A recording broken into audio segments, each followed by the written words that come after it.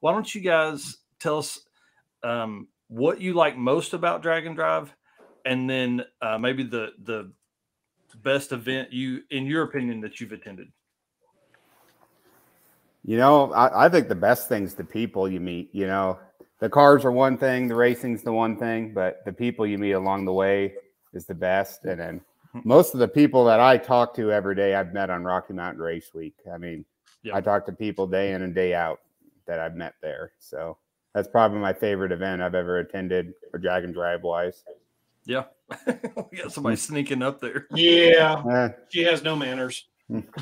Well, that took mine, so I guess I got to do something different. I'm going to say the stories, man, because the stories that come out of Drag and Drive events, the adversity people go through, the crazy things, the parts that never break that break on a Drag and Drive event, and people on the side of the road at 3 a.m. TIG welding with a battery or something like that.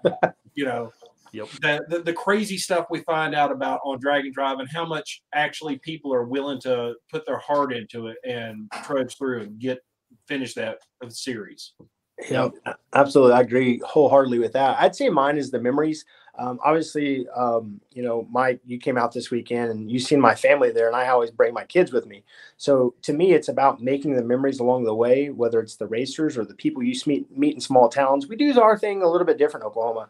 I reach out to all the small towns we travel through, and months of this goes into planning, and I get the townspeople to come out and basically give us a welcome as we drive through these towns. So there's literally hundreds of people lined up. And, I was that little 8-year-old kid one day. When we drive these cool cars to these towns, we're inspiring the next generation. So to me, it's definitely about the memories, because I've been racing for 15 or 20 years now.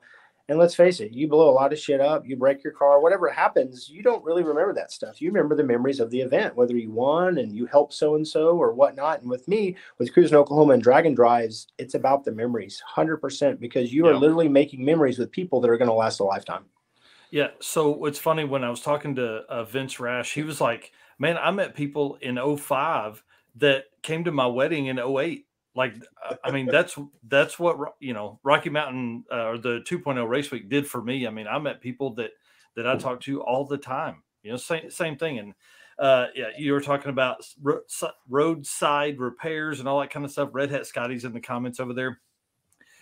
He's trying to work out. I'm going to get back on the quick 16 stuff too, but they did a motor swap in the parking lot. Did not know they were going to have to do that, and swapped it right in Tulsa's drag strip parking lot. So I remember that. Yeah. So you were on 2.0 that year, I think too. And that motor has lived in the car to 10 O's, and they literally bought it from a junkyard. So it's or somebody late at night in Tulsa, Oklahoma. We're 6 hours from where they normally would buy stuff. So it's really cool for your event. Fastest car, favorite car though, of the event. That's hard. There's so many cool ones that I like locally. I don't know if I can answer that one. Man, because I'm a sucker for the turbo crap wagons. I love them. There's something that's different. There's a Saturn powered Saturn that came on ours with MS3. Like the block looks styrofoam. He's ran like 1120s with it with a $97 eBay turbo. Like, it's a kind of a cool little car. Yes. And I like that stuff. Like on these events, the budget builds that, showcase you don't need to have a $50,000 car to come. If you have $5 to 10 grand and some willingness, you can build something pretty cool. Yeah. Yeah. That Saturn, that's pretty neat. Michael? I've got one honorable mention, but definitely a solid favorite. The honorable mention would be the LTD. I don't remember the guy's name, and I feel bad about it, but it was a kid, early mid-20s. He's out there. He's thrashing the whole time yard. The second day at Union County, I had to give him some transmission fluid because he ran it dry on transmission fluid. I mean, just out there, the same dumb stuff we did when we started. But he finished the cruise.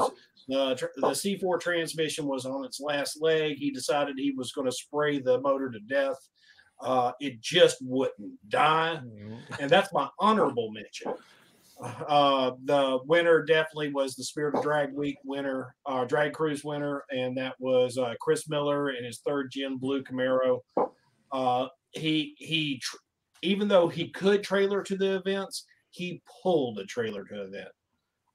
He was, absolutely excited and faced every problem known to man. Saturday, he barbecued the top of his motor because he had O-rings in the injectors. And then we had 3 different drivers drive to their houses to go get parts so that he could put his back together to get to the drop-off location. And then on top of that, Sunday, he gets his first pass in to qualify for completing the event. Second pass, he turns the turbo up a little bit, and he breaks the U-joints, both U-joints, and spits the entire drive shaft out on the ground right there at the starting line. That's wild. Nice. Had a smile on his face the whole damn time. Yep. So that would definitely be my favorite. Dragon Drive life, baby. Yeah. Jared? I would say mine. I have 2 cars that kind of stick on my head. I like very unique, awkward shit. And the car that sticks out to me is the turbo Chrysler van we had. I don't know if you remember that. Dude, I was all over that son of a bitch. It's a front wheel drive, super clean, 50,000 mile factory turbo, like 89 van. I don't know what model it is. I think it has the same motor that like the Dodge Omni had. It's like a single cam 4-cylinder. The car, when it works right, runs bottom 12s in a minivan, which is super cool. And then the Suzuki Cappuccino. Dude, that I loved it. Yeah, that car was obviously never brought to the United States. It's the size of a micro machine.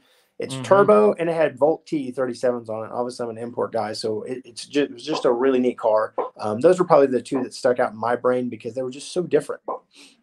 Yep, I'm gonna pull up a picture of the Cappuccino. And what was really cool is that is the actual car that guy owned and drove when he was in Okinawa. Okinawa, so yeah. His name is Zachary Crewley. I've known him 15 years. I sold him a Viper. I sold him an ACR Viper. So he has a Viper and he has a VR4.